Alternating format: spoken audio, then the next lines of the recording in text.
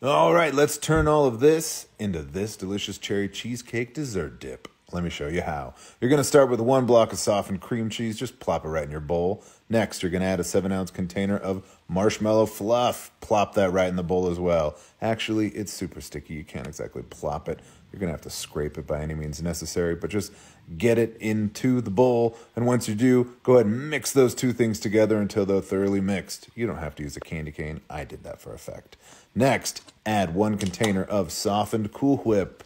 Just plop that Cool Whip right in the bowl, and again, mix it all together to the best of your ability. This is going to be the filling for our cherry cheesecake dip. So we're going to transfer it into the dish that we're going to serve the dip in. I'm using this Pyrex pie dish that my mom gave me because it just seemed fitting, and I love it. Put it in whatever you want, spread it out evenly, make it look pretty, but leave enough room for the next step, which is the cherry pie filling, or in this case, the cherry pie topping. So dump that can out, spread it all out, get the topping all over the top, nice and evenly. Just cover all of the filling.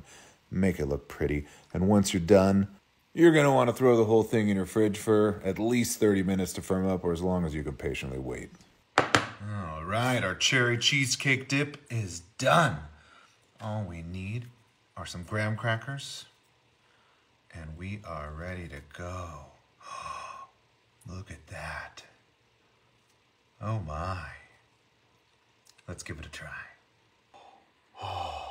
This cherry cheesecake dip only has 4 ingredients. It's super easy to make.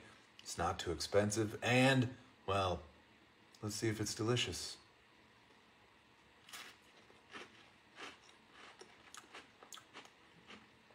I mean, of course it's delicious, right? You saw everything that went in it. Obviously, it's going to be good. But dang it, it's good. Oh, man. Am I allowed to double dip? What if I turn it this way? Oh, yeah. If you need to bring something to a party, cherry cheesecake dip is what you need to bring. Yeah, I mean, you could dip anything you want in it too, not just graham crackers, cookies, your finger, a spoon, whatever you want. It's delicious, it's festive, it's easy. Oh, what more do you want? Make some.